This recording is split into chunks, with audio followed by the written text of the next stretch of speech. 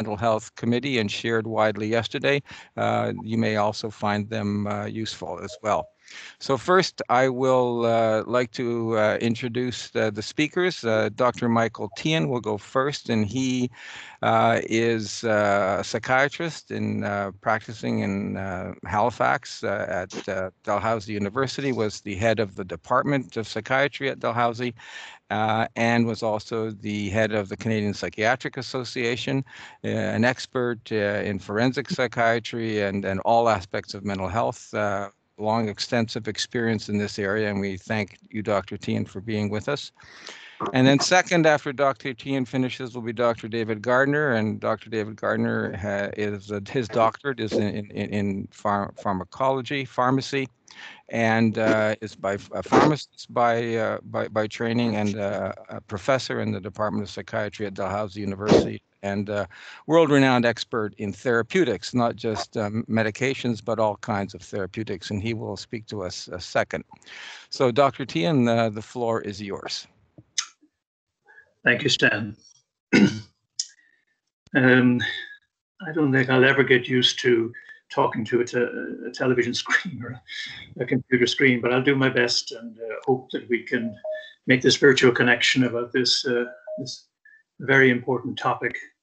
This phrase, psychotic episode, unfortunately, has become rather familiar to you through the numerous and well-publicized episodes of tragedy involving people with mental illness and their contact with and engagement with first responders, particularly police. So we're going to talk a little bit about the background to all of that and try to explore some ways forward that I think may be helpful for us all to look at. Amy, next.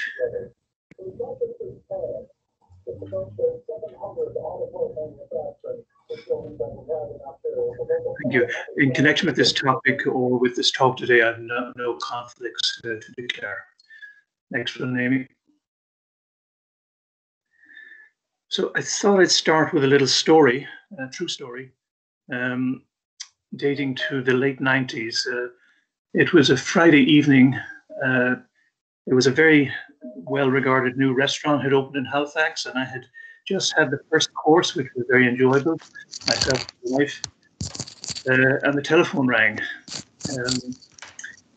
And the person on the phone was a superintendent of police from the Halifax Police Service, somebody that I knew quite well. I worked with him as a co-chair of the police liaison committee with mental health, and we'd had a number of meetings where we looked at problems arising between the two services and tried to work out compromises and accommodations for each. So we had a very good working relationship, highly respected him. And I thought, of course, he was calling about that work. In fact, it wasn't that. It was, he told me that a patient that I had been caring for about a year was engaged in an episode, a very serious, violent episode. And he was seeking my help to assist the police who were dealing with it. So what happened was my patient who walked into a medical clinic based in a suburb of Halifax, and he had a gun. He ordered out to all the patients and most of the staff, but he kept a small number of hostages. Several of them were doctors and some other clinical staff as well, nurses predominantly. So Ron asked me if I would go to the site where this was happening and see if I could offer any help to the team, the SWAT team, who were assembled there and trying to deal with the situation, which I did. And when I arrived, I found the SWAT team had placed a barrier around the entrance to the building. The clinic was on the first floor of the main floor, rather, of the high-rise apartment building. And so that entrance was blocked off. There was a telephone connection to the patient, and the negotiator was dealing back and forth with the patient. I fully expected that he would ask me to leverage my relationship with the patient to try and talk him down or de-escalate the situation and hopefully get him to surrender. That wasn't actually what they wanted. They were very confident in their own skills. These trained negotiators had been very well prepared for such eventualities, and they were going to handle this themselves. What they wanted from me was what I knew of the patient, in particular what the potential for danger might be. In other words, whether he might in fact be capable of carrying on with his or carrying out the threat to harm the people inside. Briefly, the background is that he, Najat, thanks.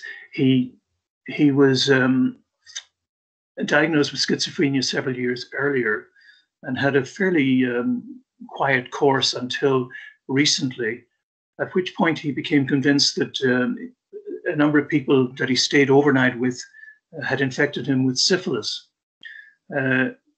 This was a delusion, fixed false belief that any amount of persuasion could not get him to abandon.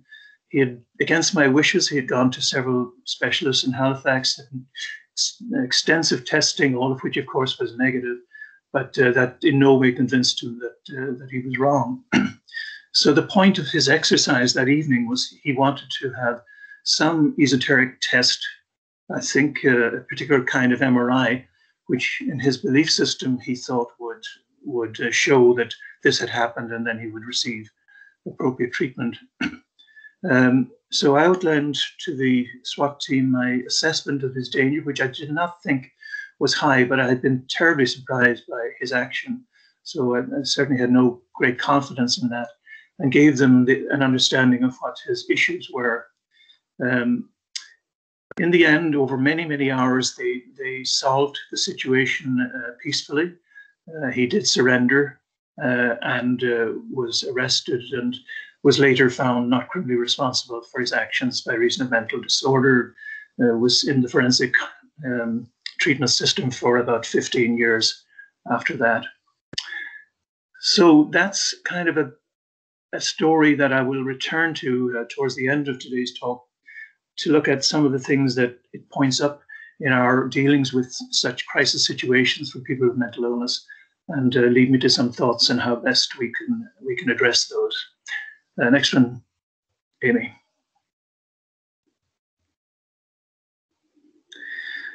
Here's an excerpt from the speech that Beverly McLaughlin, who was at that time Chief Justice of the Supreme Court of Canada, and in it, as you'll see, she reports having a dinner at which the commander of the police precinct in Toronto was sitting beside her, and she asked him, to make conversation, what were the major issues facing police as he saw it, expecting that it would be, the soft judges letting people out before they should, and charter making everybody impossible to prosecute, and so on.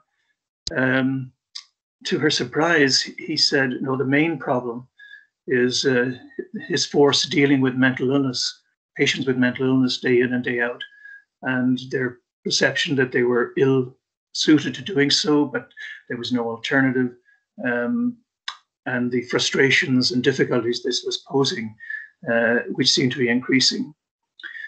Next slide. And just to emphasize that, I've got some data that was published by the Huffington Post Canada. The main author was Samantha Beattie, and then several others recently published. Next one, Amy. What she had done was she approached all the police services in Canada, in the major cities, the largest ones, with RCMP, which I hope this is large enough for you to see, but it shows the number of mental health calls that RCMP received between 2013, I can't even make it out, and 2019. And the point, as you can see, is there's about a 50% increase throughout the country over the entire service of the RCMP in mental health calls in that time, which is an astonishing increase. And in the lower graph, you'll see that this is the case in BC, Alberta, and right across the country, smaller, of course, in Newfoundland and Nova Scotia. Next one, Amy.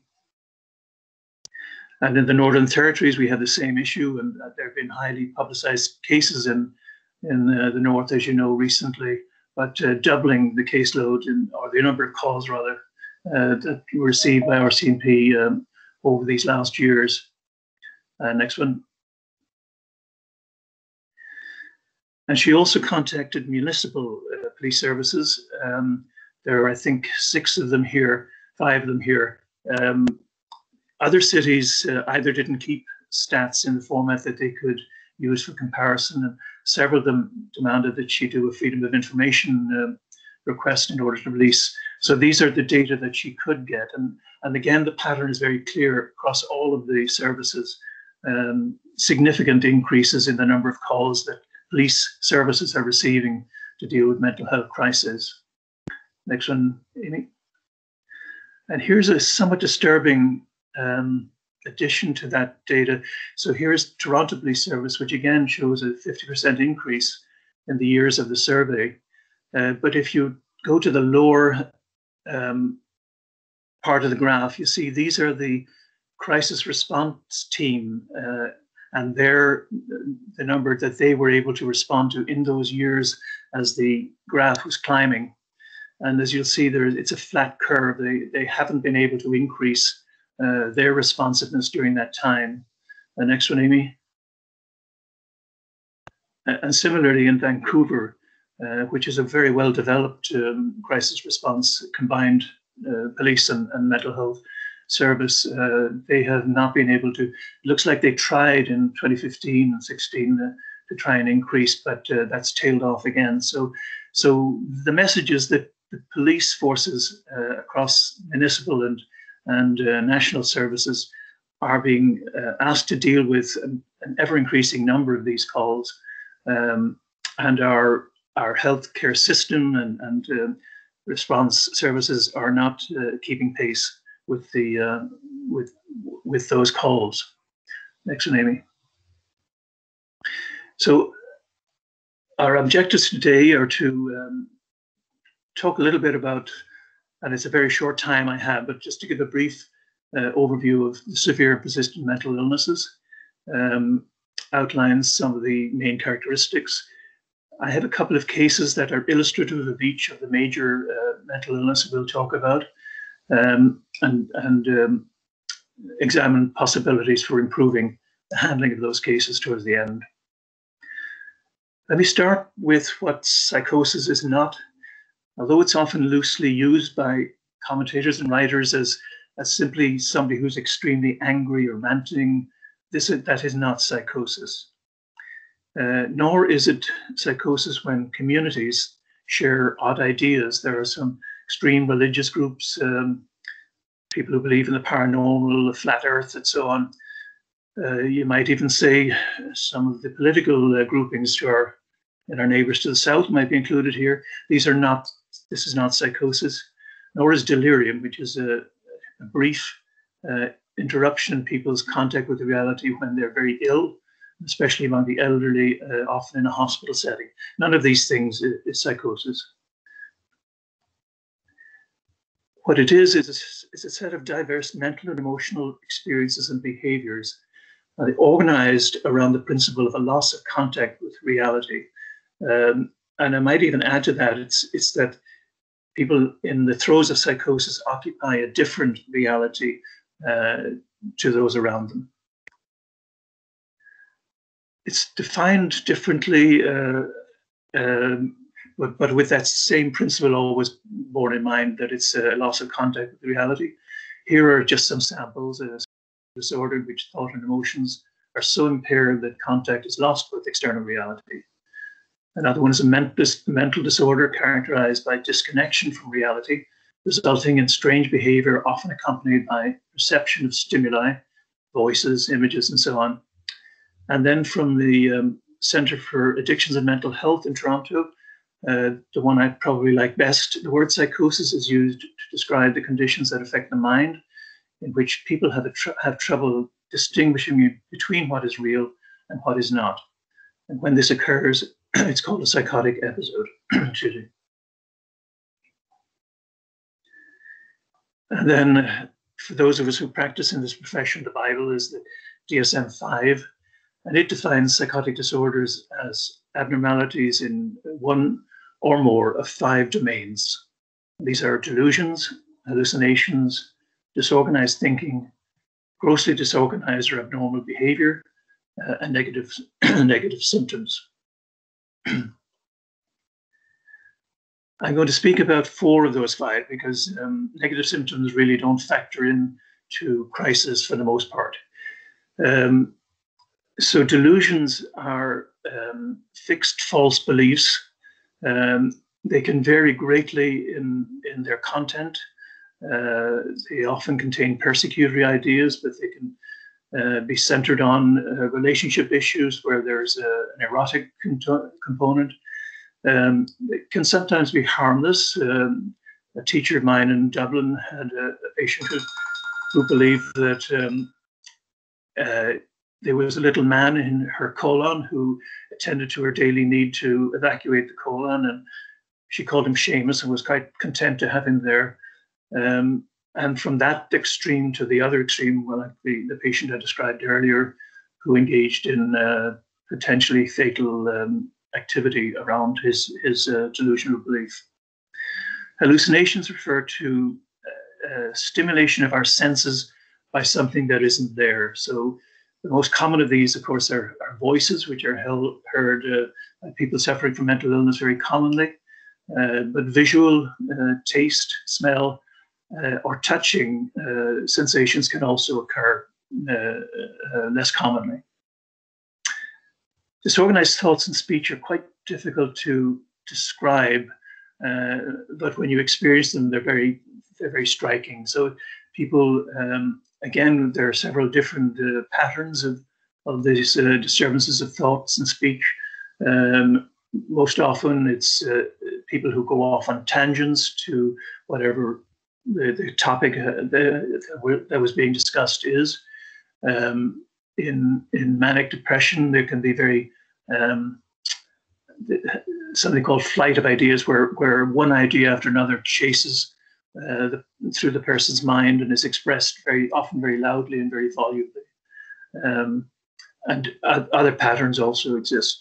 And then I think you'll all be familiar with observing, if you live in a large city in Canada, disorganized behavior of the mentally ill and abnormal behavior with people dressed oddly, with patterns of behavior where they're talking to themselves, sometimes shouting. So extremes of this abnormal behavior. Apologies, that's my phone going. Next one, Amy. So there are, I think, 157 diagnoses in DSM, and I'm going to speak about 2 of them because those 2 account for far and away the majority of crises that occur in the community and that police and other first responders have to deal with. So in very brief, manic depressive illness, more recently called bipolar disorder, is a disorder where there's a mood elevation on one pole, and on the other pole there's a depression. The mood elevation is characterized by euphoric mood most often, but sometimes this verges into extreme irritability and with behaviors associated with that irritability. With depression, very few crises tend to occur in that pole, except that people do, of course, in the depths of depression sometimes engage in suicidal behavior, sometimes completion, unfortunately. So most crises with bipolar disorder are with the manic phase. People affected are often have grossly exaggerated ideas of their self-worth. They own banks. They've been chosen by God to carry out a task. They show extreme loss of judgment. They're known to spend huge amounts of money that they don't have to engage in disinhibited sexual behavior, other extremes of behavior. Their speech is often, as I mentioned, disjointed. They show these rapid thoughts which they express volubly and moving from topic to topic in sometimes almost impossible to follow manner. And unlike schizophrenia, which I'll describe in a moment, the classic disorder of bipolar disorder allows for the person, when they're treated, and sometimes even without treatment, to return to their normal state. And in between episodes, they do not have a continuing disability related to the disorder. Schizophrenia, on the other hand, tends to also occur in episodes, but unfortunately, most people who suffer from it remain disabled after their acute episode has finished. And they tend to have a more prolonged, continuous course than bipolar disorder. Hallucinations are particularly common, especially voices. And there are delusions which are often quite bizarre, beliefs that chips have been inserted in their brain to cause them to understand the things that the rest of us do not understand. Feelings that they're part of a movie, that everything that's happening in their life is actually being filmed and broadcast. Their thoughts are often hard to follow. At one end of the pole, they don't express themselves very much. They say very little. At another extreme, they have what's called word salad, where although they speak in what appear to be sentences, the words are thrown together in a salad so that they have no actual explanatory meaning, and they're impossible to follow. That's at an extreme end. And again, that people tend to remain disabled even when acute episodes have finished. So let me give you a case example of each of those. Go ahead, Amy. Talk about Bill. So Bill, I first met when he was about 45 to 50. He lived in a rural part of Nova Scotia. He was a well-respected local businessman. He had an extensive operation, about 10 employees, and with business throughout the province. He traveled a great deal. He had been diagnosed with bipolar disorder in his 30s. When he was treated, as I said, he came back fully to his normal self. Unfortunately, as often happens in these long-term illnesses, he began to doubt the validity of his diagnosis. And whenever he did have episodes, and he did have many, he would blame the fact that he had used substances, and came to believe that if he simply avoided substances, he'd remain well. So there had been numerous episodes where he'd had to be readmitted to hospital and medication restarted, and then he would stop again. He was very well known to local police, who often responded to his behavior when he was unwell. Next one. And what brought me in contact with him was he in one of these episodes, when he had been off medication for some time and abusing substances, he began to utter threats that he would kill police officers in a neighboring province. It was never completely clear what his grievance was, but he was very pointed and did in fact set out in his truck, drove a long distance and boarded a ferry. He had been so vocal in his threats that the services had been alerted, and he was met when he arrived in the neighboring province and arrested, where he was floridly ill. But the police there did find an arsenal of weapons, so he was deemed to have been very dangerous in that state. He was found not criminally responsible and was for a number of years then in the forensic system, where he did return to normal, although he had some relapses, and he remained essentially improved over a number of years. Next one. And this was a patient of mine called Hank. He was about 27 when I met him, had been diagnosed a number of years earlier with schizophrenia. He lived in a trailer park in Halifax, not the one that's featured on television, with what I can only call a saint, his mother, who lived with him and cared for him through thick and thin. He had a very tumultuous course. He had numerous crises involving the police having to be called and to bring him to hospital. Some very traumatic experiences like that. On one occasion, he hid under a bed in the trailer, and police had to drag him out, and his family watching and handcuff him, and left the family very, very much affected by what happened. He again did not believe he was ill, and often refused medication, even long-acting injectable medication, which is one of our go-tos, and David will talk about that a little later. But he often refused. And then one morning, I had a call from a Crown prosecutor who was in a courtroom in downtown Halifax. Hank had called a neighbor, a young woman, who he barely knew, and she hardly knew him. They just passed each other in the street, threatening to kill her because he had developed a delusional belief that she was plotting to harm him in some unknown way. So the prosecutor, knowing that he was ill and trying to avoid getting him into the court system, asked if we would admit, which we did. And then it turned into a very good story because we had available at that time, for the first time, a drug called clozapine. And again, David will probably tell you more about that. It was, I think, my first patient to use the drug in, and it had a dramatic effect. So Hank lived peacefully, playing his guitar with his very caring mother and family until I retired from that practice 18 years later. Next one. So turning back to the night in Halifax, there were certain things that I took away from it.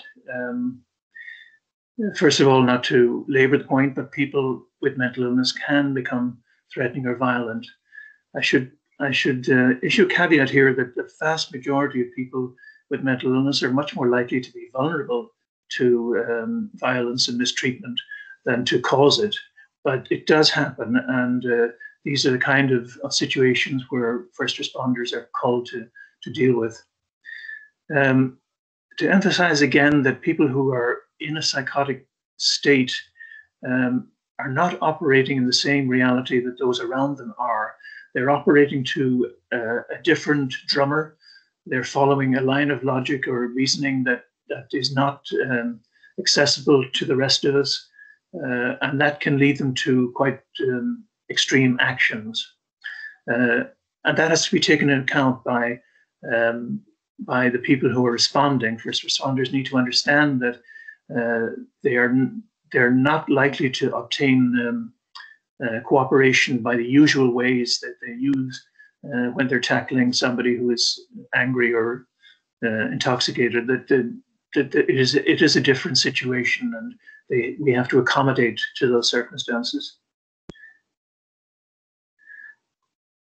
The other is that even extreme crises can be de-escalated using the right means, and that we have to learn from the situations where there has been difficulty, how to make that possible. To my mind, the linchpin of how to deal with these crises is to have a close working relationship between the police services and mental health services of an area or a city. Combining mental health and police resources is optimal. They can both bring to the activity their own set of skills and their own experiences and their own knowledge. and they can help each other to make a better outcome for these unfortunate situations. And my other conclusion is that, as I'll speak about in a moment, not enough is being done to use this kind of resource.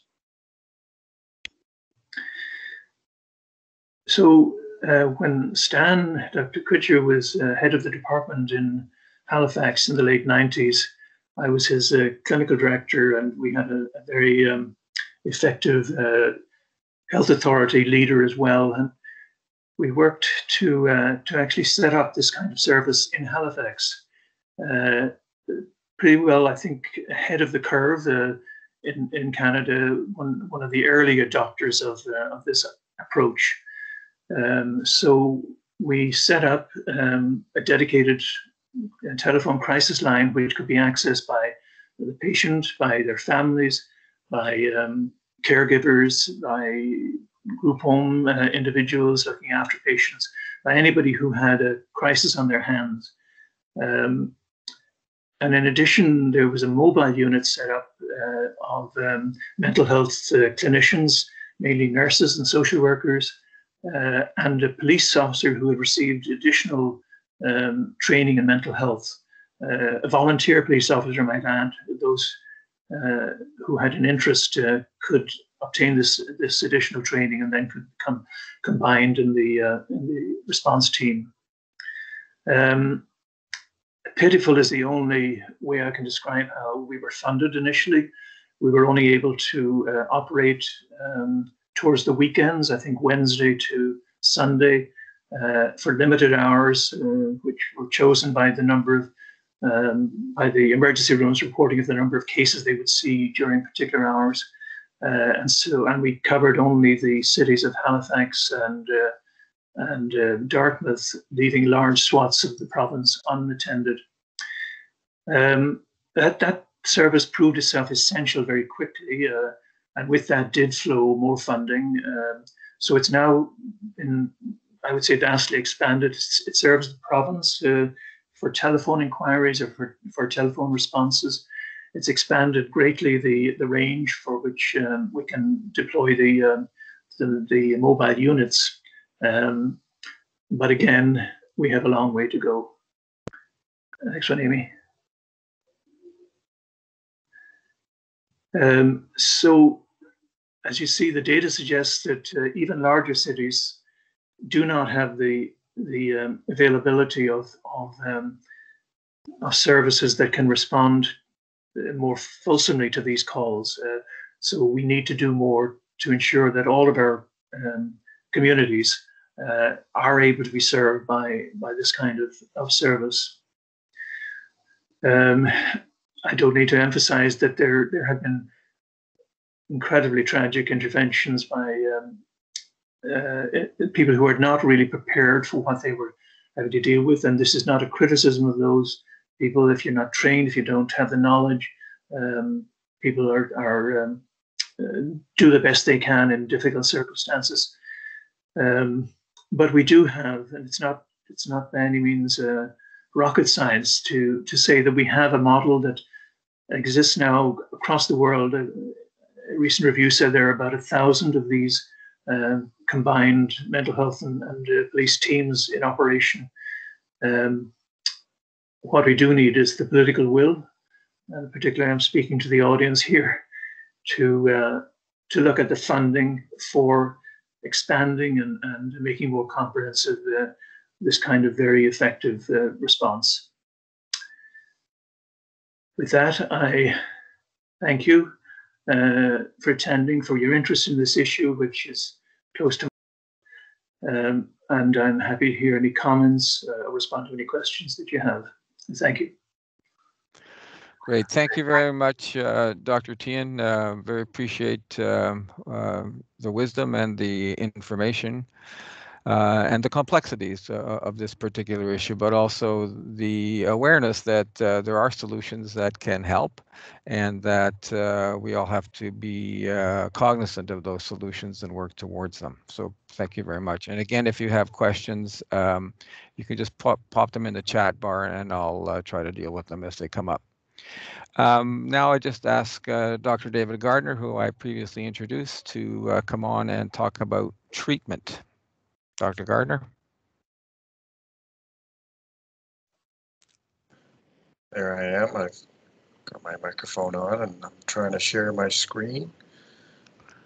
I think you can see my screen. Stan, do you want to just give me a heads up if you can see it? I can see your screen, and I think it's there. You are now. I can see it much better. Okay.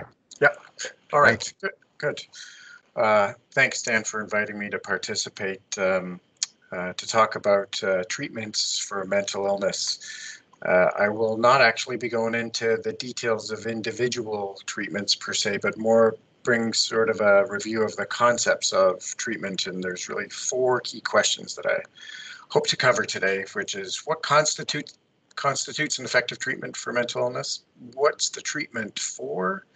How do we know if a treatment works? And what do we do when the treatment doesn't seem to be working? So starting off with what constitutes an effective treatment, Stan mentioned at the start that I'm a pharmacist. And so you'd be right if you thought I might talk a lot about medicines in my career. That's what I tend to do a lot. But that would really be a disservice if I was going to say that's what we talk about when it comes to managing mental illness. So here I just wanted to exemplify when I'm thinking of treatments, I'm thinking much broader than medicines themselves and going beyond that. So it might be a form of psychotherapy where you see a therapist, or it might be a self-help approach, for example, an online cognitive behavioral therapy. Other treatments are more system-wide, if you will, where we're thinking social interventions, the determinants of health, and optimizing people who live with mental illness to remain stable or to avoid the development of mental illness through social interventions. Then there's other forms of treatment, whether it's ECT as a way to affect brain activity, recreation therapy, where there's group therapy, and peer support, again, also where you're working with people who have lived experience of mental illness, which is critically important. And then other forms, I spend a fair amount of my time actually participating as an invited speaker for support groups, whether it be the Schizophrenia Society or others, people coming together. And I find that they've asked me to come and help them learn more about medicines, but I tend to learn an awful lot of what it's like to live with different mental illnesses in our society across Canada when I attend those kinds of support groups. And so I just wanted to make sure that we were thinking broadly when it comes to thinking about the treatments for mental illness. And we tend to focus our resources on management of acute illnesses. And Dr. Teehan described a few examples of where those resources come into play. But I also wanted to make sure we don't forget the large circle, the blue circle, which is the prevention of mental illness, where we're really thinking about, as I mentioned earlier, the social determinants of health, or in this case, mental health. So thinking about the reduction of poverty, increasing the availability of housing, especially to those who are the most discriminated against or stigmatized in our society, as well as providing other things like services or structures to ensure healthy child development. Those are the kind of things that will have downstream effects for reducing the burden of mental illness on our society. And then there's the in-between. There's those people who have a mental illness and are living with a mental illness. And we often talk about them, especially for those who live with mental illness in that community, talk about recovery. So they have a chronic illness, and sometimes what we're thinking about is the prevention of recurrences. So I'll talk a little bit about that as we go through as well. Are the treatments that we have for mental illness on par with the treatments that we have for physical illnesses? And this has been demonstrated to be the case. Here, this is a study looking at a wide range of interventions, medication interventions for physical illnesses, as well as for mental illnesses. The ones representing mental illnesses are on the right. So this is demonstrating that the higher you go, the more effective it is across individuals and also for the individual themselves. So you can see that some stretch near the top of this range where they're very effective across different individuals and for the individual themselves, and some well down closer to the bottom, indicating they're not particularly effective. And if you compare the closed circles, the blue circles with the open circles, you can see that the medicines for mental illness and the medicines for physical illnesses really span a similar range of either not causing things to be worse to being markedly better, somewhere in between. So that's kind of on average the effectiveness across individuals. For example, using antipsychotics, Michael had mentioned clozapine. For every 4 people who have treatment refractory schizophrenia, 1 person will be a robust responder to clozapine. And if you compare this with our use of, for example, blood pressure pills for people who have high blood pressure and no other risk factors, we would need to treat over 100 people to prevent 1 episode of a stroke, a heart attack, or death from a cardiovascular event. So we have a wide range of effectiveness within psychiatric meds as well as within medications for physical illness. And when we look within the individual, we see that there is also a range. So people are familiar with the bell curve or the Gaussian curve here. You know, the medicines that Health Canada approves for mental illness, you know, they work on average better than no treatment at all. But for some people, they work tremendously well, and for other people, they are not effective, and we try different medications. So the range here really goes from a complete and rapid resolution on the right, where symptoms have dramatically improved and functioning has returned quickly. And far on the left, the person started the same medicine, a different person started the same medicine, and instead of getting better, they just experienced side effects, and therefore wouldn't stay on that medicine and would switch to something else. So there is inter-individual differences among the same medicines for the same diagnoses, if you will. When we think of our options, we tend to prioritize them first line, second line, and third line. When we look a little bit deeper, we look at the diagnosis itself, and often we rate it based on its severity. So the treatment options that we will give as first line for people who have mild to moderate symptoms of an illness may not actually be the same options that we will give to individuals who have moderate to severe versions of that same illness. And this really has to do with risk. If somebody has more severe illness, and we are going to give them a medicine, we want to make sure it's effective and it's possible that it has a higher risk. So for example, we may reserve medicines that have significant side effects for people who are the most severely ill. But if they have a mild or moderate episode, then we may avoid medicines altogether and go with a psychotherapeutic approach, for example.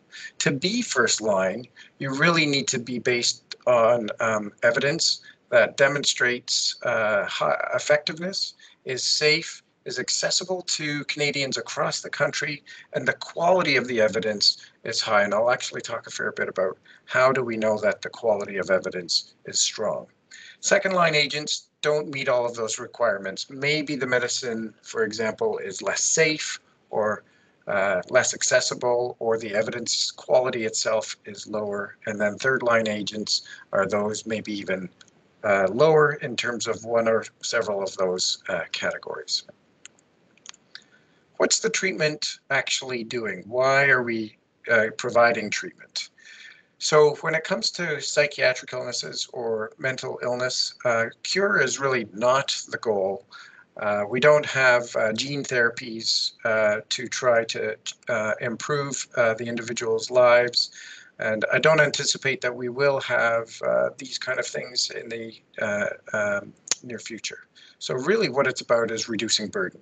The goal is to help people reduce what they're experiencing in terms of their mental illness across the lifespan. So I've illustrated this with 3 individuals across their teenage years until they're closing in on retirement. In the first one, you see that the person has sort of what we call an episodic course, where there's 3 distinct periods of illness. And if we introduce a treatment, we may not get it right the first time. It may be introduced later into the episode because it took some time for the individual either to come to attention or it wasn't recognized immediately as a mental illness, which can be a difficulty. But in the second case, the treatment might intervene right away because the person recognizes it for what's happening. And if these things happen, then instead of the course being what was shown in blue earlier, the treatments have an effect on reducing the intensity of symptoms and the duration of symptoms. Similarly, with the second case, it may be that the treatment is initiated in the first episode during the teenage years, and there's a quiescent period thereafter, and then it recurs later on. And it's the type of illness where daily use of medication or injectable medication, where you take a dose every month, for example, with certain types of antipsychotics for the treatment of schizophrenia, the person stays on that for many years. And again, it reduces the burden of illness and gives longer periods of stability. And in the third case, you can see that the level of illness, the duration of illness, and the severity of the illness is greater than the first 2 cases. It may be that we need to change the medicines around or change the intervention itself, for example, giving electroconvulsive therapy or ECT at some point. And then maybe the pharmacotherapy, the long-standing treatment itself, goes for quite a while, minimizing symptoms, improving functioning over time, allowing the person to develop relationships, complete training, have a job, and do well, even though they're living with mental illness, having some symptoms and some impairment of their functioning. And then into their 40s, in this case, they actually decide, since I've been doing so well, I'll try life without any of these treatments, have a period of quiescence, but again, with a recurrence, maybe try something different, and then have some period where, because of the relapse, they're living with signs and symptoms of mental illness, some decrease in their functioning, but over time things improve. So it's really about reducing burden. And we do have sort of a common language across the different treatments that we use. So when people are doing well, we may use words like they're well, or they're stable, or they're recovered from their previous episodes. But as they descend into a new episode, we may, and Michael used the term episodes quite often, we may use the term episode-related clinical deterioration. If it's the first time that they're being seen in psychiatric care, mental health clinic, for example, they need to cross a certain threshold to be diagnosed as having a mental illness. And then if they do descend or deteriorate into this period, it's unclear how long it'll be before they actually receive treatment. So assertive availability of psychiatric illness, whether it's provided by primary care providers, family doctors and otherwise, or specialty clinics and so forth, can be difficult. Very often there's a stigma against bringing people to care when to talk about mental illness. This may be cultural, or it may be for other reasons. So there can be a delay in treatment initiation. When treatment is initiated, we use the term response when things are going in the right direction. Response doesn't mean it's cured, it means that things have improved. The goal of treatment is to achieve remission, a remission of symptoms and a return of regular day-to-day functioning. And then at that point, when the person is doing well, they are at risk, at higher risk than the general population of experiencing a relapse, or if it's much later, we'll use the term recurrence. Or they may do well and experience recovery from their previous episode. The word recovery is also used in the community of people who live with mental illness as something that is their journey. They've been diagnosed with mental illness, they live with mental illness, and they are in recovery from mental illness. And so that recovery is really seen as something that happens over a long period of time with all of life's ups and downs. The next thing I'm going to talk about is how it's important to align the goals of therapy so that everybody understands what to expect from the treatment itself, and at the same time what not to expect that the treatment will be able to do. And I thought I would just introduce this with a quick story about an excellent doctor, a boy with tics and his parents with hopes, and a very effective medication. This boy was referred to a specialist, and the family went to see the specialist, and in walked the doctor to meet with the boy and do the assessment and chat with the family. And it didn't take long for the specialist to understand what the boy's problem was and come up with what the specialist thought would be quite an effective solution. So he wrote a prescription, told the young man that he thought it would be very helpful, and same with the family, and sent them off to the pharmacy. And a few weeks later, returned to see the specialist. And the specialist, coming back from lunch, saw the family in the waiting room and gave them a quick nod, noticed that the boys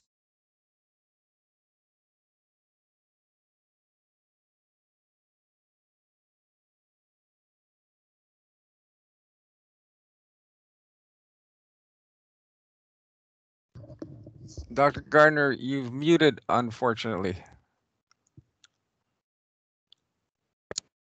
When did I mute? At the point of the waiting room. Okay, the waiting room. Okay, so they entered into the specialist's office, and instead of receiving praise and gratitude from the family and the young boy about the improvement in symptoms, both were disgruntled. The family, the parents were quite unhappy that the boy, even though his tics were so much better, was still not taking the garbage out. And the boy was very unhappy because at school, none of the girls were talking to him. And I just thought I would share that because the specialist is here online with us. And it was an experience where it was a learning moment for everybody, that it's really important to share what will the treatments be able to offer and what might they not be able to offer. And on the next slide, I just wanted to make it clear that what we do with psychiatric treatments is really not unlike what we do with physical treatments. We identify the targets of the symptoms and the day-to-day functioning, whether, for example, it's an anxiety disorder, schizophrenia, or rheumatoid arthritis. What the treatments are, what the options are for the individuals, and making those selections in an informed way, identifying what the treatment goals are, making sure that those treatment goals are shared, and understanding when to expect benefits and how long that treatment will continue, to make sure people understand that it's not like an antibiotic, it's not like Tylenol. These are things that we get started, we work together to make sure we find the right dose, we find the right medication, and so forth. And how do we know if it's actually working? Sometimes that is easier to determine, and sometimes it's quite difficult to identify. So in cases where symptoms are obvious, the functioning is significantly deteriorated, we can again discuss what those symptoms are, what the treatment is expected to do, how long it should take for improvement to occur, what happens in between while we're waiting for those kind of symptoms. And when we have a team for monitoring, the most important person in monitoring for improvement is obviously the person taking the medication. And sometimes it's the family observing how things have been moving along, and with follow-up with the rest of the team, the physician, the pharmacist, the nurse, and so forth, monitoring for improvement of symptoms and functioning, but also for side effects. And acceptance.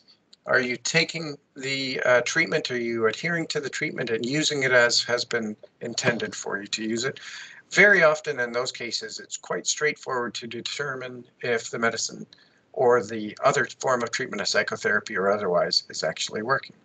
But it's really difficult if the treatment itself is much more complex and far-reaching and involves not just more individuals, but involves more systems per se.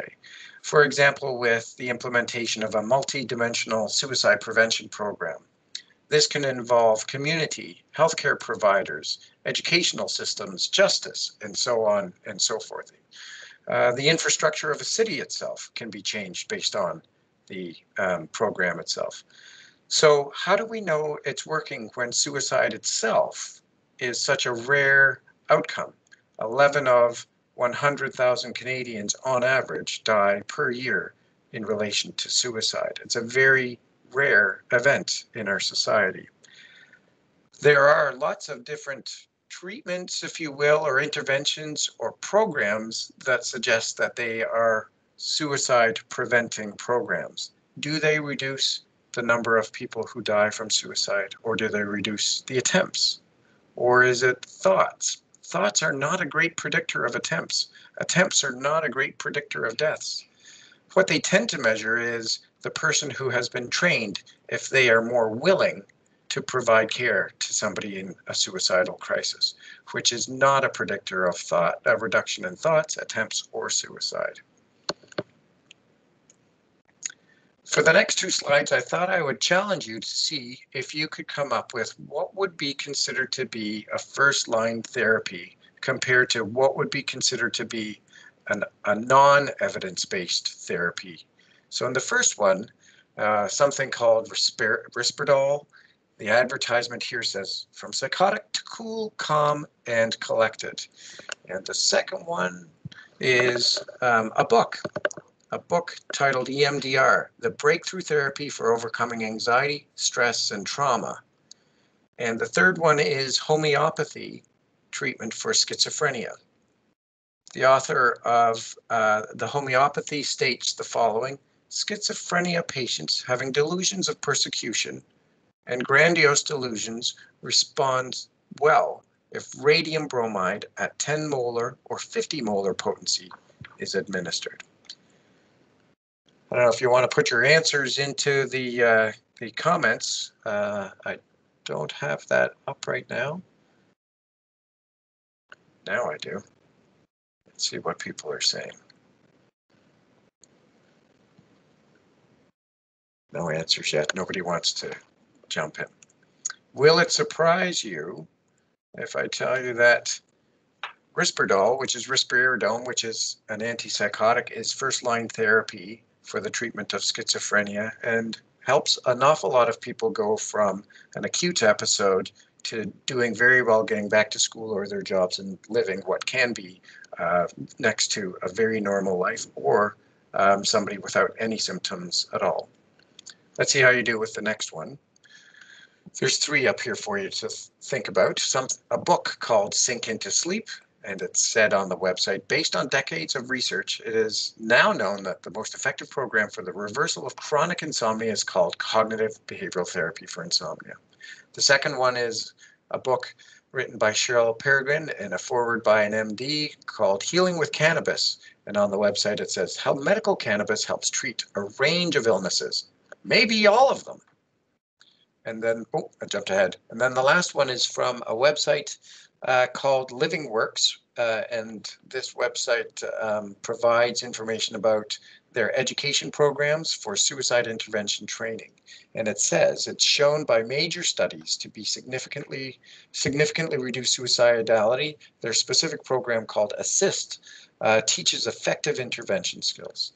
So I gave you the answer. Sorry, took away the surprise, but this book is actually based on CBTI. CBTI, Cognitive Behavioral Therapy for Insomnia, is recommended by the American College of Physicians, the European Research Society, and so on and so forth, experts around the world, as the treatment, first-line treatment for chronic insomnia. And they also recommend to use sleeping pills as second-line therapy only after CBTI works. Private healthcare plans and public healthcare plans in Canada pay for sleeping pills, and they don't pay for CBTI. So it's a very unusual situation that we are paying for the second-line therapy and not the first-line therapy through our taxes or our contributions to our private insurance. So I mentioned the term evidence-based a couple of times. So what is evidence-based? So here's a study showing results of using calm face mist over 8 weeks. And if this was done in university students, this would provide evidence that over 8 weeks, using calm face mist every morning reduces stress and anxiety. Symptom severity goes down. So this could be published in a reputable journal. medical journal, and on the website where COM is being sold, they could say it's been published in a reputable journal, and that students at university can use it to reduce their stress, with the implication that if you weren't using it, you would continue to have more severe symptoms of anxiety and stress. But what you really need is a study that has a second group in which the other group gets something that looks like this intervention, which is a face mist. So I was trying to think what would be a good face mist that's a placebo.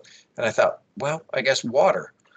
Just call it mist. Maybe the second one could be called mist. So calm face mist versus mist.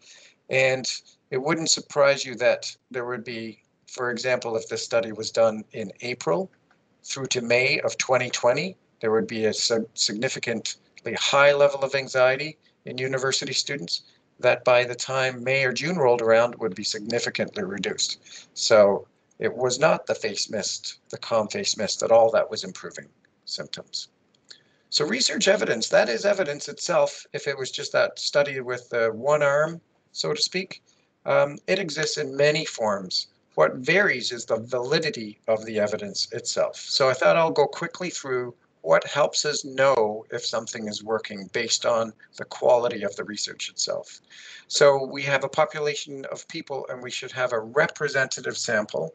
So randomly selecting people from that population. We have assessments planned in advance so that we are able to measure what needs to be measured, so that we're measuring important outcomes. For example, if we're doing a study of depression, we could do a blood test of cortisol and show that the cortisol levels went down over time, indicating a reduction in stress. But we could also use validated scales to assess depression itself, or we can evaluate people's time to return to work or their social functioning or otherwise. We can measure their risk for suicide or attempts at suicide and plan those kind of things in advance.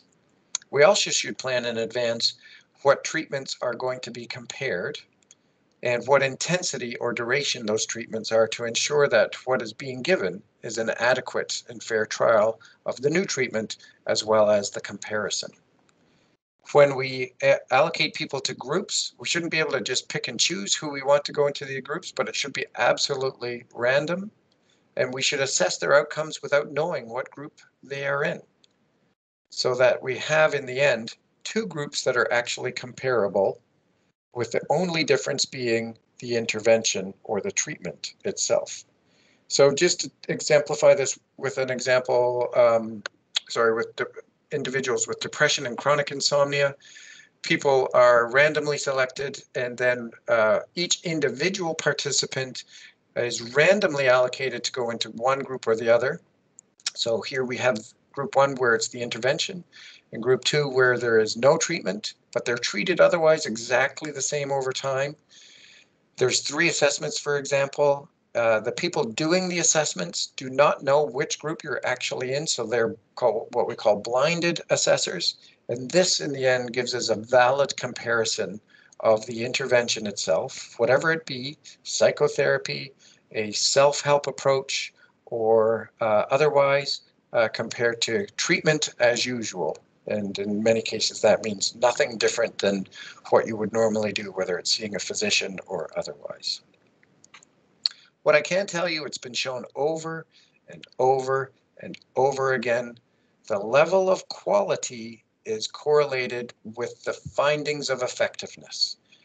If you have very low quality research, it tends to show things to be exceptionally effective. When you actually take out all of the biases in the study design, it tends to show that the effect is much smaller than the original claims based on poor quality data are. The last thing I'll mention is what do we do if treatment does not seem to be working? Just kind of explain here that the vast majority of people who have a mental illness are taken care of by the primary care health system. So that's often seeing family physicians or nurse practitioners, going to the pharmacy to talk with the pharmacist about the medications that have been prescribed and some other things that you might be able to do that are non-pharmacologic to help you with your mental health. And for sure, self-care approaches that you've been advised by others to access or identified on your own. First-line therapies are what tend to be used in primary care is the focus. And if the first one doesn't work, you might move over to the second or even to the third. For more complex cases or where the first-line therapies really don't work, we have people referred to really more complex versions or systems of care. So we call it team-based mental health services. And if you see the triangle on the right, we're really talking about a much smaller proportion of individuals who have a mental illness, and they will be offered maybe other types of first-line care that have not yet been tried, or maybe even a second try of a first-line therapy that wasn't tried in a full trial, or go on to second or third-line treatments. And the individual may have the opportunity to see several care providers, and this is where it can become complex and communications are of the utmost importance. Having a central medical record accessible to all health providers, whether it be pharmacy, psychology, psychiatry, social workers, and so forth, to be able to see and communicate with each other efficiently is absolutely critical.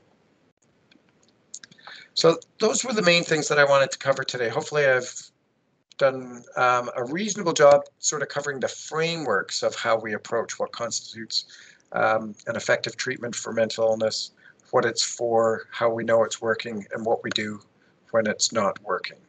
And I just wanted to say that what's absolutely critical to supporting our use of any kinds of treatments is the quality of evidence that's behind those treatments itself, such that we're making sure that we're availing individuals to high quality research-based treatment options before they go to other options that, even if they're safe, they may be dangerous because the person may not get well. And if they're not getting well, that means they're at high risk of having adverse outcomes. So that's all I had prepared.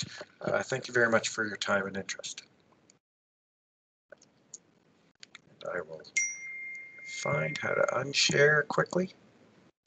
Thank you, Dr. Gardner. You're welcome. Fortunately, the senator's having a little technical difficulty, so maybe I will just say thank you. And there was a question that did come forward from Senator Wu. He was wondering, is there a need for changes in the mental health acts of some provinces to allow police and mental health professionals to commit individuals to psychiatric care without their consent? To do so in some provinces seems too high, and the expense of those who are clearly ill but not ill enough are related to questions as how we can ensure that a mental ill person who has become committed to one province but flees to another can be detained and given treatment despite different mental health laws. I don't know if Dr. Teehan, if you want to, you may just have to unmute yourself and then join.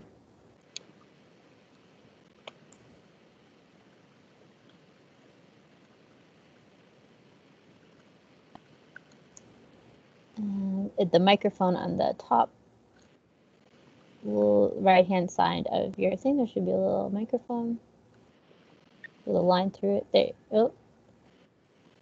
Yes, can you hear me? Yes, there you go. Well, thank you, Senator. That is one of the most important issues we face, and one of the most complex.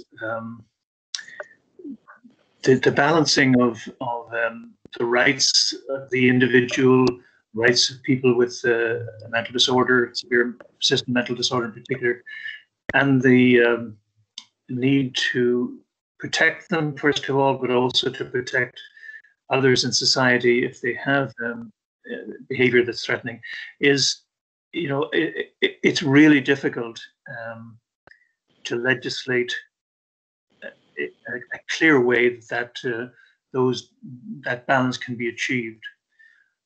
I would say, and each province has an individual approach or individual legislation governing how patients are detained involuntarily. The trend has varied over the centuries, and particularly over the last, say, 50 years. And we are now in a stage where I think we have a reasonably good balance in most of the jurisdictions in Canada, where we are able to intervene when somebody is visibly in need of care, without having to be at a very extreme end of causing danger to themselves and others. Most jurisdictions have introduced less stringent requirements for that to occur, while at the same time maintaining and strengthening appeal mechanisms and supportive interventions by those who advocate for the patient. And so I think we're in Canada at a reasonably good place. And we have advanced from a period in the 70s and 80s when it was extremely difficult to admit somebody unless they were at the very extreme end of the spectrum. But it's a constantly monitored situation, I think, and the number of times that each province changes their legislation is quite striking. This is not something that is at a standstill once a bill has been passed and a law proclaimed. There continues to be a monitoring of societal sort of judgments on the balance that is achieved with our mental health legislation, and that's something I think will always be the case.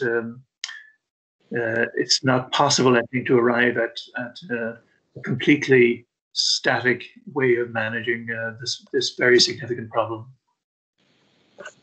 Thank you very much, Dr. Teehan. And I'm aware that our time is coming to an end. I just have one question that was provided for Dr. Gardner, and I just like to ask it before we sign off. Given that all the fake news I see on social media, how do I know what treatments are most likely to help or not? I think everybody knows there's a doctor out there called Dr. Google, and Dr. Google is a great source of all information. Unfortunately, it's rather unstructured and unfiltered. So what we do have is a great supply of healthcare providers, and probably underutilized source to help you with that is your local pharmacist.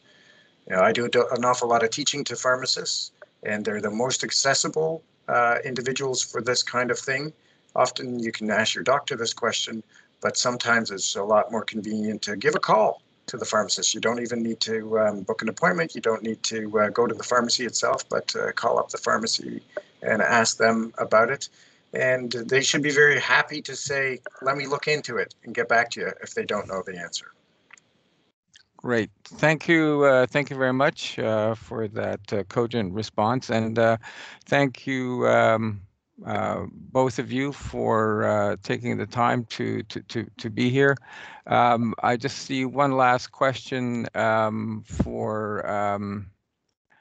a participant, a long question.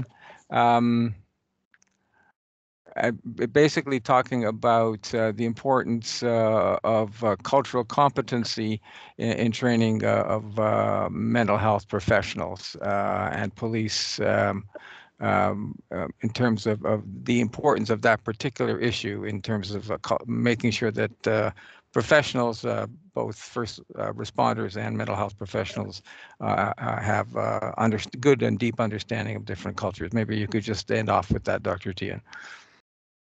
No, I totally agree. And it's part of the complexity of the training that's needed. That not only is the mental illness not fully understood by many first responders, but then the complexion of how illnesses present in different cultures is a wide range, and therefore additional training in that area, of course, is most important. Yes. Great. Thank you very much. Thanks all for participating and for staying on during this time. It was most illuminating. Thanks again, everyone, for your time. The session was recorded, and it'll be available for people who wish to have a chance to look at it again or to share it with their colleagues. So once again, thanks to Drs. Teehan and Dr. Gardner, and thank you everyone for taking the time to be here with us. On this Mental Illness Awareness Week, want to also acknowledge the work that the Senate Mental Health Committee has been doing on bringing a better and more cogent understanding of mental health and mental illnesses to our Senate community. And again, that's also a community that we want to increase for all parliamentarians in the House and the staff in the House, as well as here in the Senate. So once again, Drs. Gardner and Teehan, thank you so much for your inputs. And stay safe and enjoy the rest of the day. And the Thanksgiving weekend is coming up, so please stay safe during Thanksgiving and enjoy it the best we can. Thanks again, everyone. Thank you. Bonne chance. Thank you.